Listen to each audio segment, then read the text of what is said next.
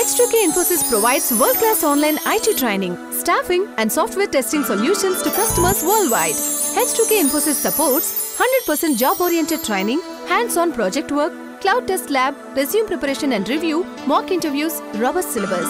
One-time pay, lifetime access to live classes and videos. H2K Infosys has won the trust of thousands of students worldwide. For free demo class, visit h2kinfosys.com.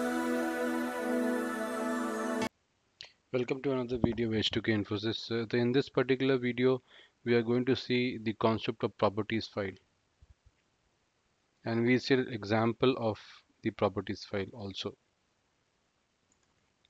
So let us first understand what is a properties object. The properties object contains key value pairs both as a string. The key is also in the string format, and the value of the key is also in string format. It is basically one of the subclasses, or rather a child class of the hash table class. Hash table class belongs to the map interface of the collections framework.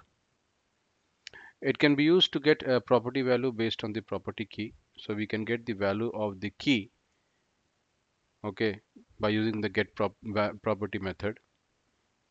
Okay, the properties class provides methods to get data from properties file and also to store data into properties file. So both ways we can use the properties class. We can use the get method to get the value of the keys present in the properties file, and we can also set up the key value data in the properties file by using the set method. Moreover, it can also be used to get the properties of a system too.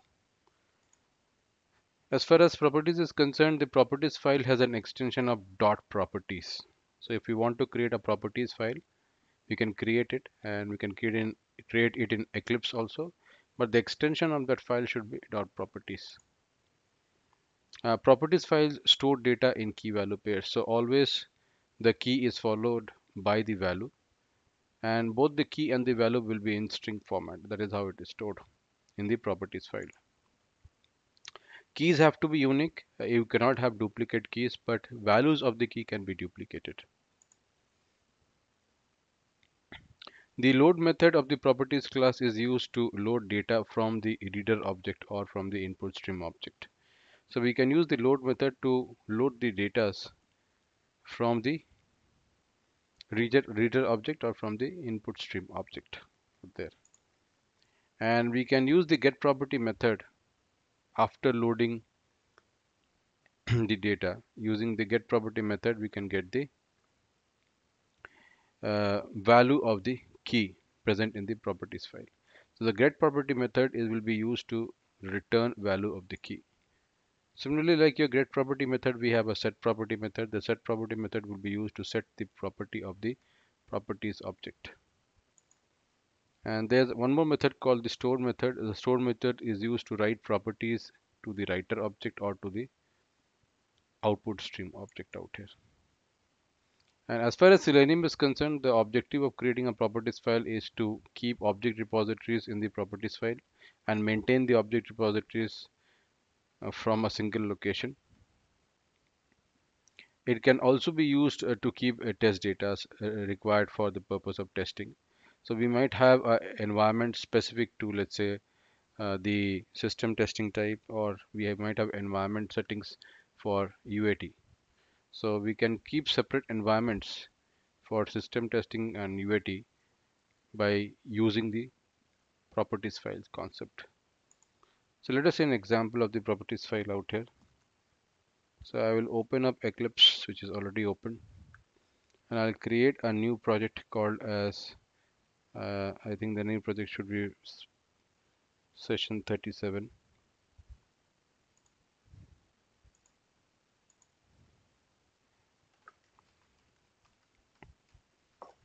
Click on the next and click on the finish button. Say no to the perspective change or the theme change.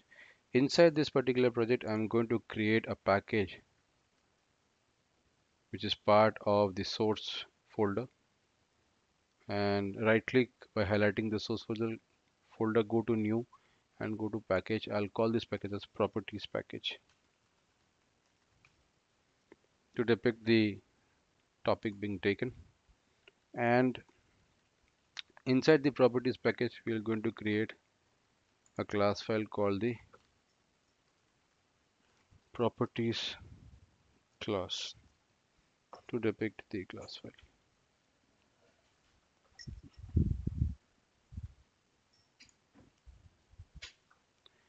So the first thing that we are going to use is the create the object of the properties class. The properties class is a subclass of the hash table class. We have seen that. So first of all, we create the properties object. So what we are going to do is specifically we are going to create the object of it. So create the object of it represented by the reference variable p, new properties.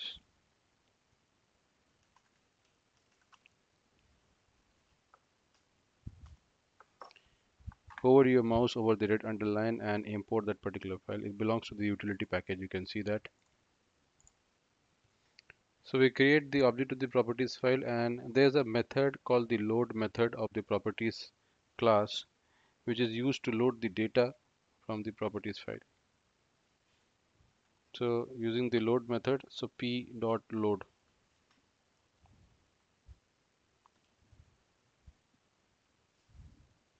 And the load method basically loads data in the input stream object, if you can see that. So that means we have to define the file input stream class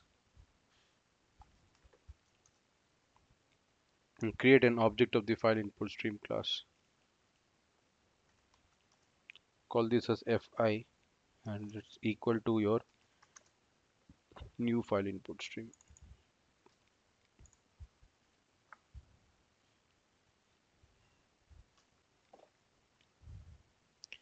And we need to import the file input stream class from the Java input output package. And if you see, there's still a red underline. Now in the so we have to actually pass in the object the path of the properties file. Now we have not created the properties file. So the first deal is to create the properties file from which the loading of the data will happen using the inside the file input stream object. So I can create the properties file inside the same project called session 37.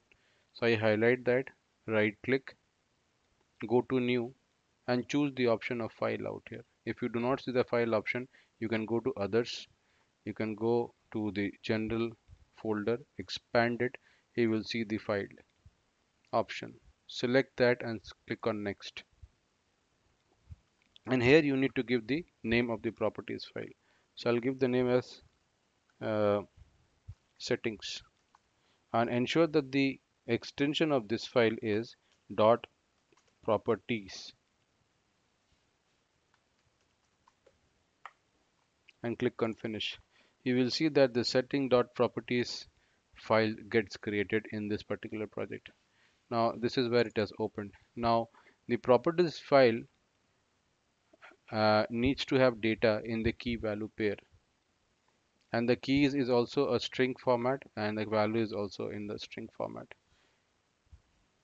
So I can use the hashtag to create a comment. So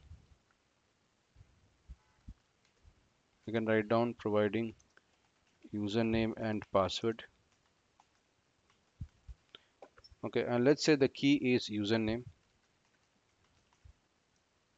and the username value it's let's say is Sam, and we have another key called password, and the value of this particular key is let's say Sam at the rate 1234, and we can save this particular properties file and go back to the properties class that we have created, this class file, and give the path of the properties file that we have created inside the object of the file input stream. So how do we get the path of the properties file called settings.properties? We right click, go to properties, right click on the properties file, go to properties option, Here we get the path. So we can copy this particular path and go to the class file out here and just paste that particular path inside the object of file input stream. Ensure that it should be within the string format that the path is defined. And ensure that you use a escape sequence when you are using a backward slash. Escape sequence has to be given, otherwise the backward slash will be taken literally. Once done, now I can pass on or rather load the data of the properties class in the input stream object. So I'll pass on fi. And when I do pass on the load the data inside the input stream object, there's a red underline out here. And if I hover my mouse, it will basically showing an exception which has to be handled. So I use the throws clause, and the exception is the IO exception out here. So this is going to load the data in the input stream object. So after that, if I want to get the value of the key present inside the settings.properties file, so this is the key, this is the value of the key. If I want to get the value of this key, what I need to do, I need to use the get property method.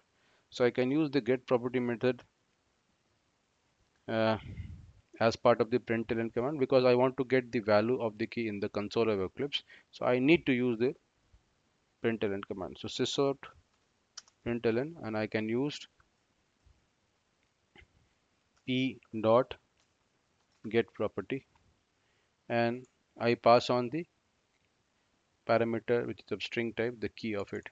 I ensure that the lowercase and the uppercase of the key is maintained, and this key is starting with the uppercase. I can copy from here to be in the safer side and put the key out here. So this will give me the value of this particular key. So I'm using the get property method to get the value of this key present in setting.properties file. So if I save this class file or property class and run it, I'll get the value of the key. Similarly, let's say I want to get the value of the key called password. I'll copy it from here and I can use the sysout statement. I can write down p dot get property and put the key in the string format, and this will give me the value of the key called password, and the value of the key called password is sam@1234. So if I save this class file called properties class and run this, I will get the value of the property value of the key called password as sam@1234 in the console of Eclipse. This is how you get the property. Similarly, you can set up the properties file also. For setting up the properties file, we need to use the set property method instead of the get property method,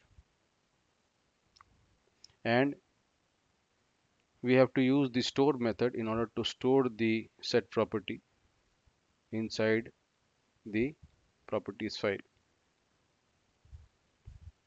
and the storing has to be done using the output stream object or the writer object out there. This is one example of getting the properties file. Similarly, you can use the set property method to set up the properties file. So what you can do is, if you want to set up the properties file object is already created. This is nothing but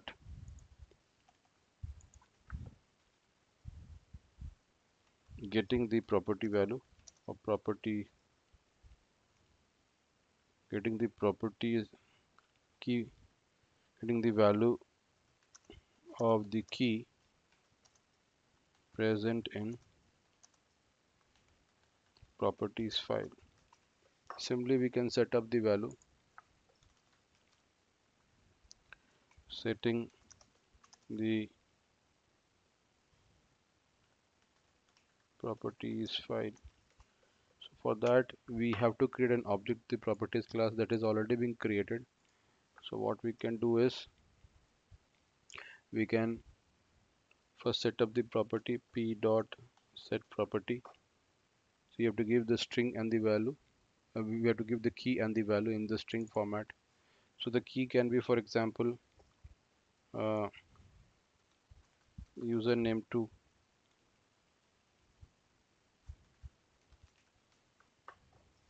or username 1, and the value can be, let's say, Peter. Similarly, I can set up one more key, p dot set property. The key can be password 1, and the password value can be your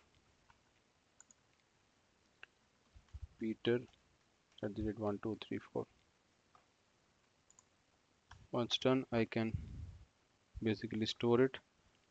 For storing, we have to use the store method, and the store method needs the output stream and a commenting part.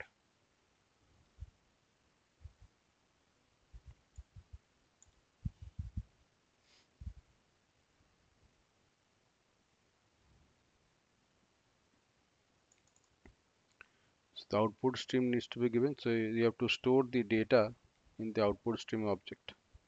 So for that, we need to create the output string. So file output stream has to be used.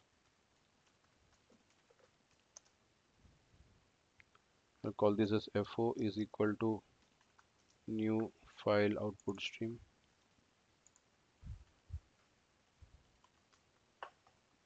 Import the file inputs output stream from the IO package, and you will see that we have to add the argument of it.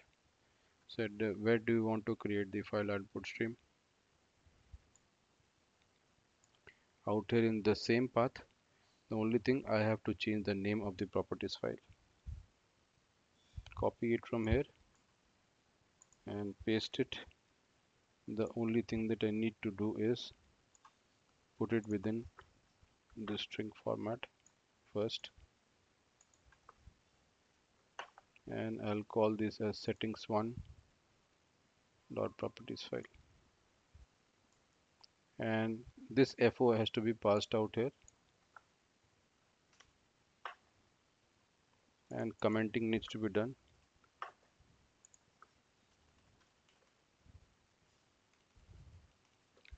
New credentials for username 1.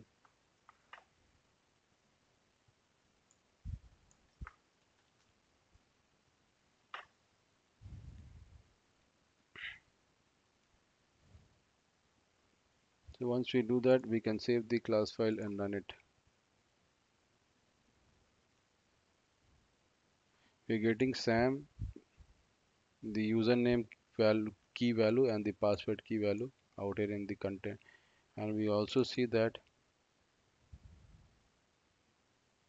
the file input output stream has got created or not. For that, let us refresh the project, and we see that setting1 dot properties file gets created, and if you open it, you will see that all username password for Sam and Peter is present out here, and this is the commenting that I have done, and this is the time stamping on which the properties file is created. So it not only creates the username and password for Peter, but for Sam also.